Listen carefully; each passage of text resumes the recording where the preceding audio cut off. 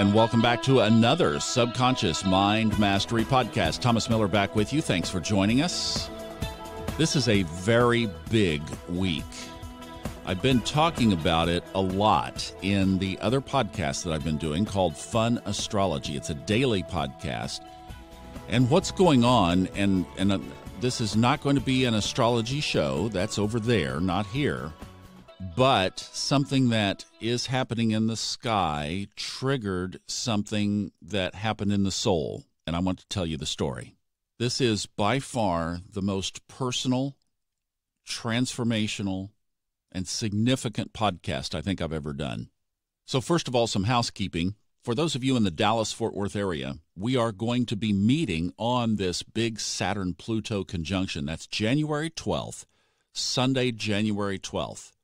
If you'll just email me, Thomas at Subconscious Mind Mastery, if you happen to be in the Dallas-Fort Worth area this coming weekend, it will be a very informal get-together, and I'll give you all the details, okay?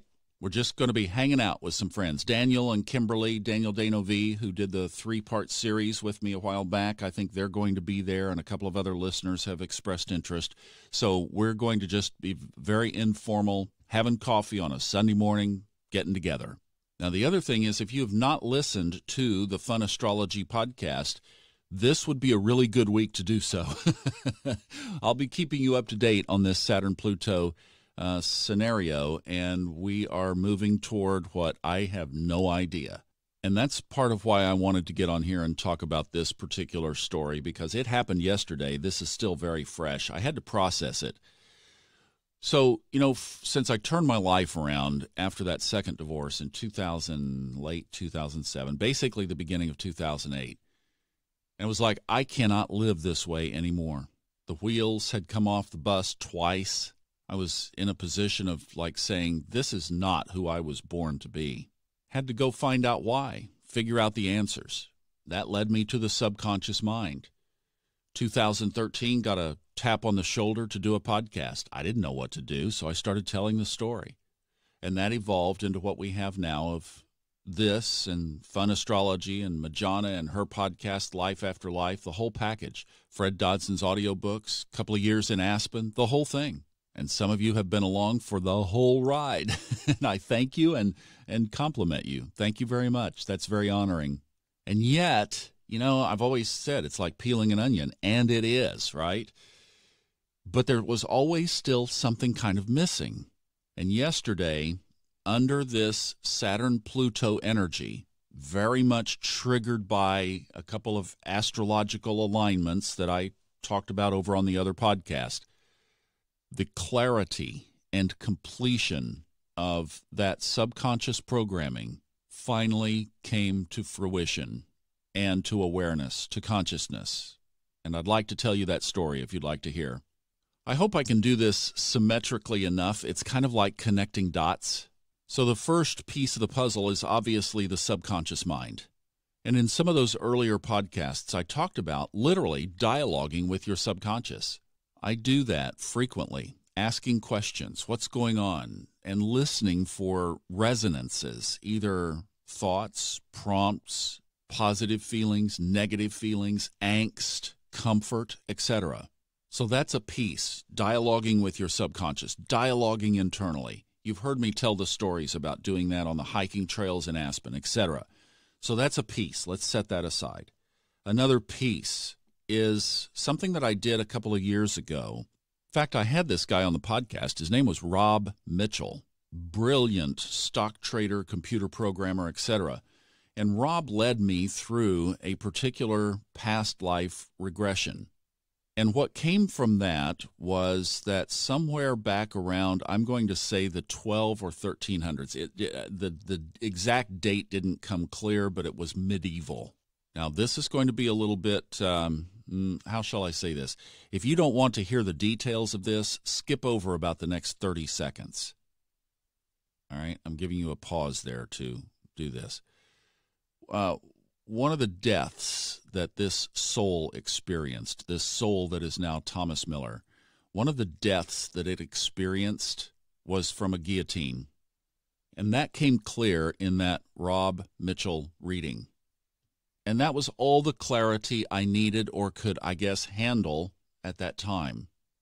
But we think about subconscious programming and things lingering in our soul. Think of the horror and the shock that would have invoked. And you say, well, that was okay, so let's play this out. Maybe 5 or 6 or 4 or 3 or whatever lifetimes ago. Wouldn't that have been diluted some? I don't think so. And as I've gone back and dissected these themes and traced things back in this earthly plane in this life as far back as I could, and realized, there still's more, and I couldn't put my finger on it. But in spite of all this work, my subconscious reaction would still be to buck and fight, and there's something wrong. It's like, no, this isn't going to work out. It was a fear-based, dark side, like the worst possible scenario was going to unfold. That was always the kind of the initial feedback. All right, so let's set that piece aside. And now let's look at the basket of tools that have come together to basically, for this soul that embodies Thomas Miller, what got put together for this transformation. And it started with those 2 divorces. I mean, being in a space of, like I said, I did not come to do this in this life, and working from there. But the year in the RV, dissecting my life, starting this podcast, doing this work of the subconscious, coming across Fred Dodson, narrating now what will be soon 26 audiobooks for Fred, spending a couple of years in Aspen, just working this out on a soul level in a place and an environment where I was able to connect with myself in a way that I have never been able to before. And then coming back, and this interest in this really being directed or pointed to so clearly, astrology, which has given me this incredible perspective on the energies that affect our lives, and then bringing it right up to this week, where we have this astrological event that has not happened in literally 500 years. Now, I'm not going to go into the details of it here because I have a video that's in the download freebie section of our website. Our product website now is soulfoodtalks.com. And if you go to the freebie section there, you will find a video on Saturn Pluto where I have the chart up and go back and we show you what happened the last times this configuration was there and explain the whole thing. That's the place to get that. soulfoodtalks.com, and go to the freebies section. And this is very significant because through this past life regression, I knew that something had happened back there, and that there had been at least 3 or 4 lifetimes that I think we connected with. Maybe 3, maybe that was 4 lifetimes back. But anyway, it was something that happened a while back, and that this was not resolved on a soul level. And this is the key. Now we're starting to hone in on the key to this thing, is that here was this unresolved issue from the past. It was the programming from that death. Now, the astrology becomes kind of a big piece, because as I had been pondering the big key elements in our chart, the nodes of the moon, we've talked about that at length on this podcast. And if you have not heard those episodes, go back and you can go to the website. This would be an easy way to do this, is you go on the website at subconsciousmindmastery.com and go to the search box, and you can just type in nodes, N-O-D-E-S, and that will give you all the episodes where we've talked about the nodes of the moon. That's one of the areas in the astrological chart that paints the picture of our past, what we brought with us into this life in order to deal with. So a couple of months ago, I was getting ready for the day, and this epiphany just hit me that as I was thinking about the nodes of the moon and the characteristics of that and what I brought in and what that might have looked like and all of the things that I've been putting together in these astrological readings that I've been doing, I was doing on myself. And through that, it hit me that this death experience is what imprinted or stamped that fear into my subconscious soul to the extent and the degree that none of the tools had completely reprogrammed that. It had been a process of awareness, absolutely. It had been a peeling of the onion, you better believe it, but it hadn't gotten down to the heart of the matter. Now, here's where the energy of the day, this is why I love looking at the astrology, because here's how this ties together. So this great big Saturn-Pluto conjunction happens this coming Sunday, January 12th, 2020. The weekend before, so this was January 5th, there was a certain alignment, let's just say, between the moon and Neptune that basically, and again, not to go into astrology here, that's over there, but looking back in retrospect, I can see now where that was the trigger that opened this up. And these are very slight, subtle windows of opportunity, and that's why I love to watch the astrological chart, especially in the mornings, because it gives us insight into what that day might possibly hold, windows of opportunity. So here's how this played out, and I want to just tell this because it's very personal, but it's how things happen. So this is raw and real. So Majana and I went on this walk, this little place not far from the house that has a nice series of lakes, and we like to walk around it. And I got about halfway down there, and, since turning the big 6-0 now, something happens about halfway through that walk that is a 60-year-old problem. And that is, there is one restroom, and it's back up at the starting point. So we were the farthest away, probably, 30 minutes. And you realize it's Sunday morning. It's a beautiful day. Everybody and their bicycle and their dog is out on this trail. And now, all of a sudden, you are going to have 30 minutes of subconscious programming. I'm going to make it. I'm going to make it. I'm going to make it. It's all going to be okay. These are things that we have to deal with now. Okay, so in the space, and then, there's a problem. Because up there where the bathroom is also a playground. Now, it is, I'm talking a spectacularly beautiful, not a cloud in the sky, perfect temperature Sunday morning. So what are the chances that that restroom is going to be occupied when I get up there? Now, hang on with me here. There's a reason why I'm telling you this. Because this is what opened the dialogue that led to the problem, and this is how this kind of thing works. At least it's how it's worked for me. So I'm walking along, motivating myself that all is well, and then I start to ask my subconscious to make the restroom available when I get there. And I didn't but just make that request in my mind. This is all just thought patterns, right, or connections. So I'm like, hey, subconscious, you could do this for me. Just go up there and clear that thing out so that when I get up there, we're good to go. And immediately I get this pushback. So if it were dialogue, it would say, here's how the dialogue would go. Hey, subconscious, you can do this. Just go up there and open that thing up so that when I get up there, I can turn that knob handle on the door and all is well. Well, there's going to be a 50% chance that it's going to be full. In fact, the way that things work out in your life, it's going to be full, and you'll have to wait because the women's will be full too, so you can't do that, and there's going to be kids around. Okay, but we do all this work, and I know that it is possible that you could go up there and clear that out. So why are you pushing back? Is it either that it's going to be full, or are you unwilling to take on the request? It's not either. You know that this has been the way that your life is. Yeah, I know, but we've been doing all this work. Look, this isn't a new car or a new house. This is just having the bathroom open when I get up there. Is that too difficult? That's just the way it is for you.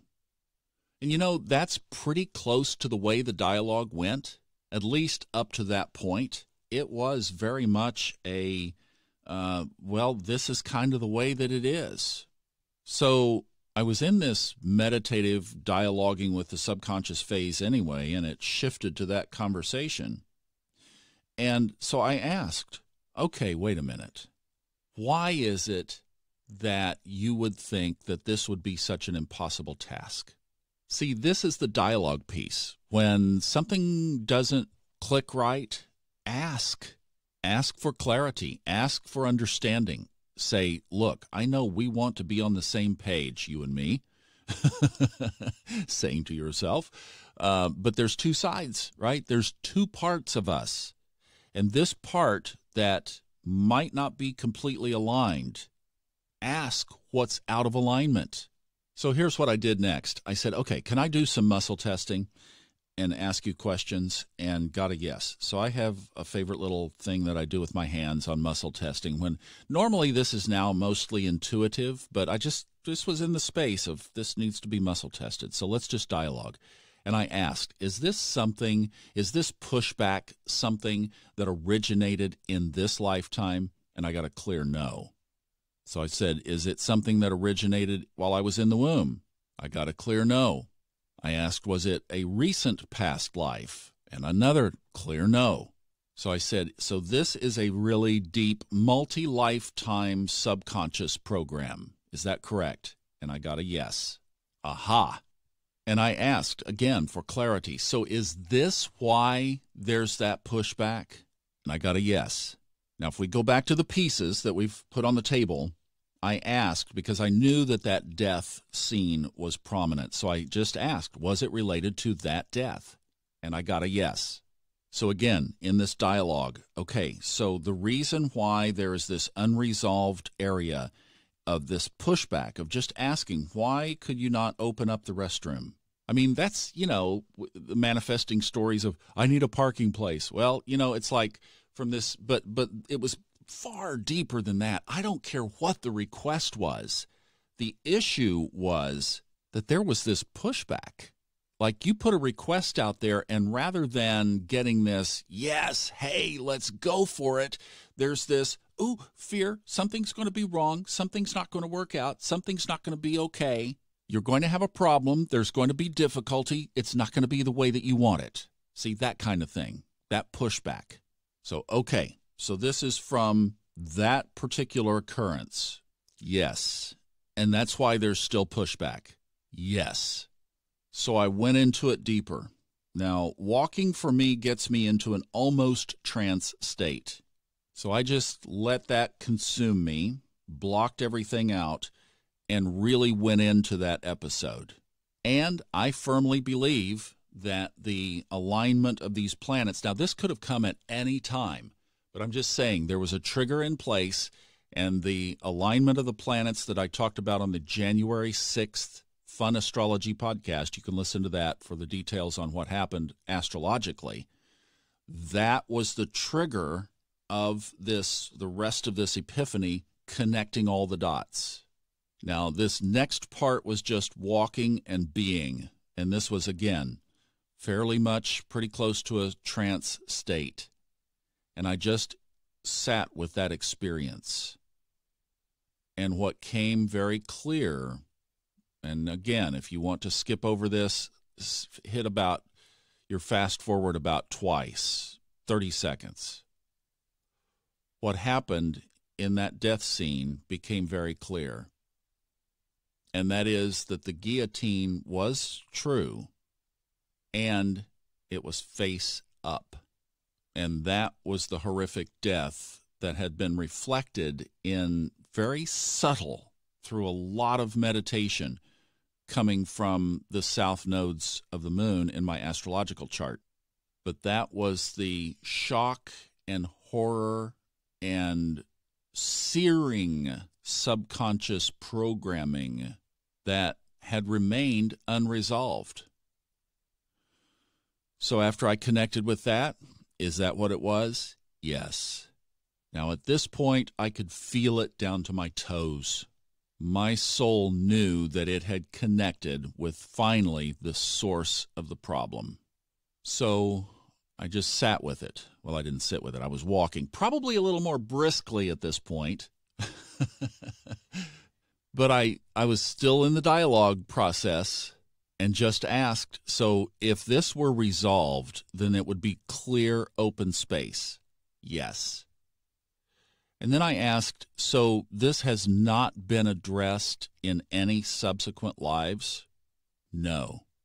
So then I asked, so this was brought forward with the opportunity all this stuff that has happened brought it up to give this physicality called Thomas Miller the opportunity to deal with this so that this could be released on a soul level? Yes. Okay, then I asked, all right, is this something that can be resolved just by a decision or a choice?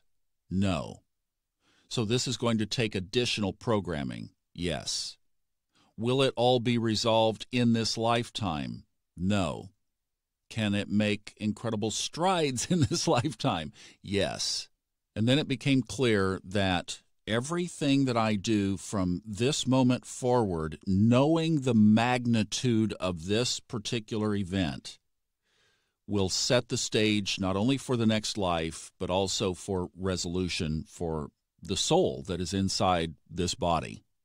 Now, fast forward to getting ready to go to bed. It was really a solemn moment. As I laid down and closed my eyes, subconscious started talking, and it was elated. I had an eternal peace, elevation, joy, release, relief that is just cannot imagine. And the dialogue went something like, it was a very subtle, soft voice, but it was saying, finally, we are together of one mind. And it was almost like the soul was saying, finally, this body, this person is going to resolve this. It was an amazing experience. It was like the soul has this need of the body of the person, Thomas Miller, to get it, to be able to resolve this unresolved conflict. And as we bantered back and forth a little bit, the soul was just absolutely ecstatic and felt like, yes, we're going to get there this time. And here's where this comes full circle, and this was another epiphany, is under this Saturn-Pluto conjunction, you get the video to download, you'll see that this hasn't happened for 500 years. And you can see from the video that it is clearly very structurally shifting energy. And what came also clear is that it took that energy in order for this soul to deal with that issue. And that is how powerful this alignment is. So that's why I say something that happened in the sky deeply affected the soul. And now the real work begins. It's like it's all been practice up until now. What episode of the podcast is this? 200 and something, almost 20. And now we're starting over because now the rest of the series will probably be the journey of reprogramming this on a really deep soul level. I don't know what that's going to involve yet, but what I do know that it has requested is for me to create an audio to help so that I will listen to, and I'll produce that and create that so that I have something for the repetition. Then, of course, there's the emotional piece. So repetition and emotion equal reprogramming, right? So we'll bring the emotional piece in and other things that I will certainly keep you informed of. Now, look, I know that was my story. And you cannot connect. You can hear it, but not connect with it. But what I want you to do is to connect with your own story. Now go inside, and if any of what happened with me yesterday can help you get to the bottom of your soul's journey, what might be in your subconscious that needs to come up and out? Are there any unresolved issues? Are there any deep issues? I hope this will really take you into the depths of your soul. That's the intention.